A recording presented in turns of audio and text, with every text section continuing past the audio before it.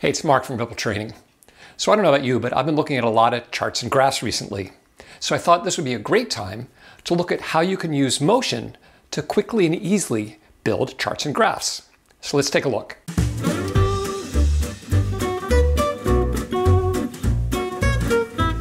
So here we are in Motion. I've got a new untitled Motion project. I've pressed Shift-Z to fit the canvas into the window. And let's start out by creating some axes for our chart. So I'll go down here to our shape tools. I'll select the line tool, click and hold down the Shift key in order to draw a horizontal line, and release the mouse. And then I'll do the same thing starting here, hold the Shift key and drag up.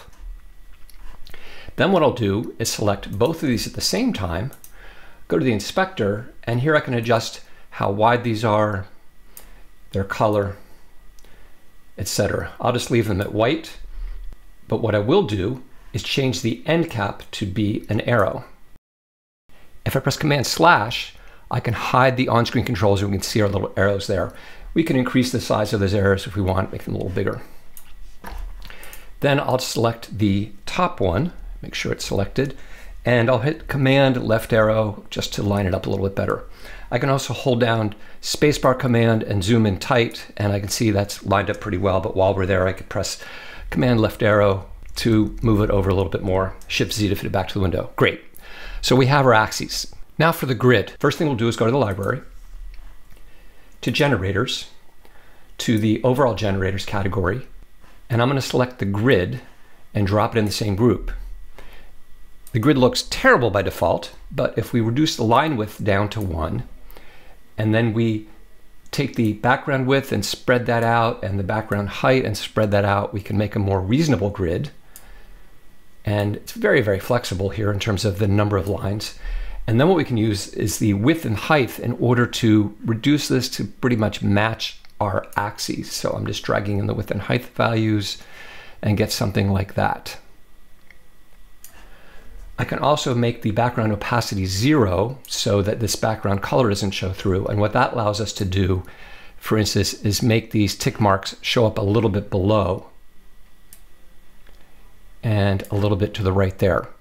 I can also use the offset in order to make it start at the right place. I'll just make sure the lines of the grid lines overlap the lines of our axes. And now we've got a great grid that's very flexible for adding in our data. Now I want to put a series along the bottom of data points. So these could be days or months or years or some kind of increment. I'm just going to use months here. So I'll press T for the text tool, click and type Jan for January, escape. I hit Command/ so we can see the outline. I'm just going to line it up under there. I'll hold down the Option key, drag with the Shift key held down so that I'm dragging directly to the right, not up and down for the next one. And then I'll select both of those. And once again, Option drag, add the Shift key. Then I'll select all 4 of those, Option drag with the Shift key. And I need 2 more.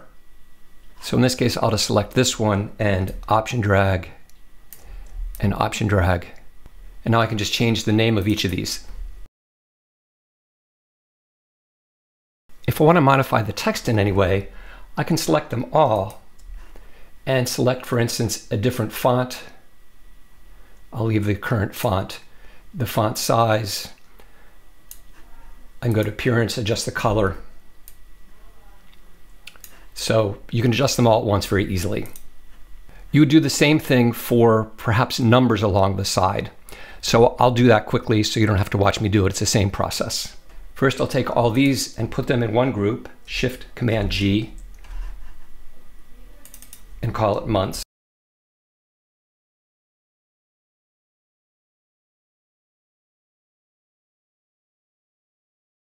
And I'll select all those and make them the same color as our months.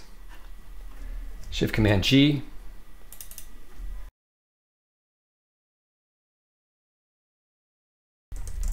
And just throw them in a group. Great, so now let's add our data. I'll choose our Bezier tool, and let's say I know the data points I need. I'm just going to go ahead and start drawing a line that represents those data points. I'll press return. Then in the inspector, I'll turn off the fill. I'll keep the outline. I could change the outline color. And there I've got my data points. Now, I want this line to animate on so that we see it change over time. So with it selected, under the Behavior shortcut menu, I'll choose Shape, Right On. And let's say I want to stop the right on, in about 5 seconds. So I'll move forwards to about 5 seconds, press O to trim it. And now when we play, first I'll deselect everything so we don't see that red line. But now when we play,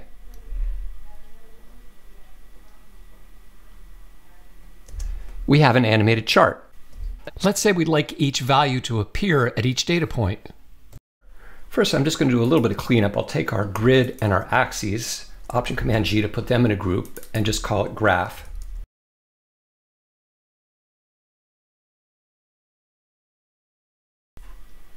I'll create a new group, Shift Command N, and I'll call it Data Points on Graph.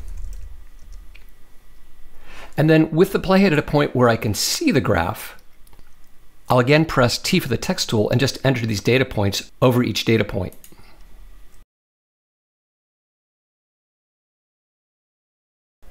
By the way, if you ever want to adjust this line, if I just select it, right-click, choose Edit Points, I can adjust any point on this line to fix it if it's not quite right, or to adjust it for new data points if new data comes in. Shift S to get out of that. Okay, I've got all the numbers, but if I go back to the beginning, we don't see them because they don't exist yet. So I really want each of those numbers to come on at the right time. So I'll move forward, and this is where I want that first number to appear. So right here, I'll scroll down to that first number down here in the timeline and press I so it appears at that point in time. I'll move forward to the next one, select the next one, I, and continue with that. You could do this in the Layers tab as well. And now when we play,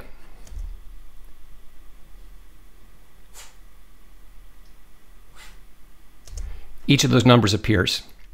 To make this animation more dynamic, we can add a camera. I'll choose Add Object, Camera, switch to 3D, and I can use these controls up in the corner to change the camera position. I'll move the playhead back home. I'll dolly in closer and pan over so we can start down here. And then what I'm going to do is I'm going to animate the camera to move. In order to do that, I'm going to use a behavior under Basic Motion called the Move behavior. And by the end of this move, right now by default, that move just goes back to the original camera position. I'll press O to trim it so the move ends at the same time that our right on ends. And right now, the camera just pulls out to reveal the whole graph. But if I wanted it to do something else, I can use this on-screen control to say maybe I just want it to pull over here and get a little closer, and I can drag inside here just to pan it in both X and Y at the same time and move it up like that. So now,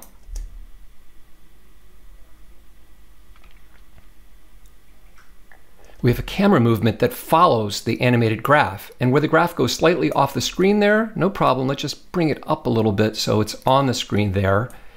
And then now we have the camera following it the entire way. You can also add a tilt to the whole graph so that it's on an angle. Pan it back into position.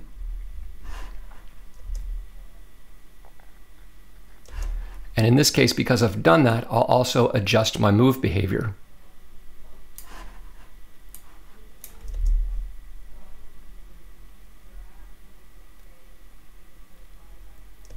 And I'll adjust the end of the move behavior to be closer over here.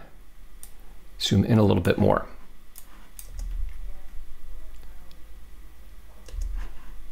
And also make sure we get this high point up here.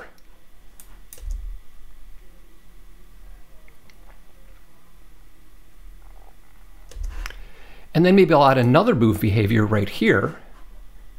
Behaviors, Basic Motion, Move. I'll press I so it starts right here, and then O so it ends right there. And during that move behavior, I'll also go to the inspector, select the property tab, go under rotation where we've got this rotation that we added. I'll set keyframes so that by the end of that move, we are back to 0 for rotation and should have our original graph framing back. I'll press Command 8 to go into the keyframe editor. With the camera selected, I'll select these rotation properties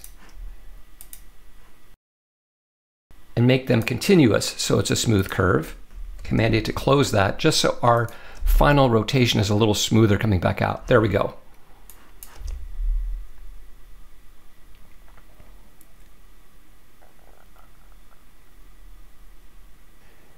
And there we have a dynamic graph animation. I hope you found that useful. At rebeltraining.com, we have a ton of tutorials on how to use motion to create motion graphics and visual effects for a wide variety of projects. So please check it out, and we'll see you next time here on MacBreak Studio.